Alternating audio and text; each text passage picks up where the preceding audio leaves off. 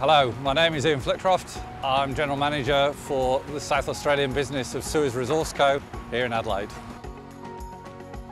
I'm responsible for everything from incoming waste from customers through to processing, quality, OHSE and customer liaison for our primary customer, which is Adelaide Brighton Cement.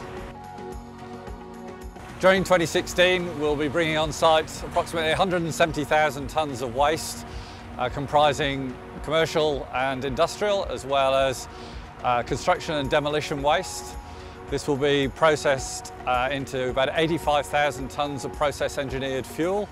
We'll be going through primary grinders, through a segregator, into secondary granulation and shredding. This will enable an output of 85,000 tonnes of process engineered fuel to Adelaide Brighton, along with other recyclables such as steel, interim cover for landfills, and brick and cement used in the construction industry.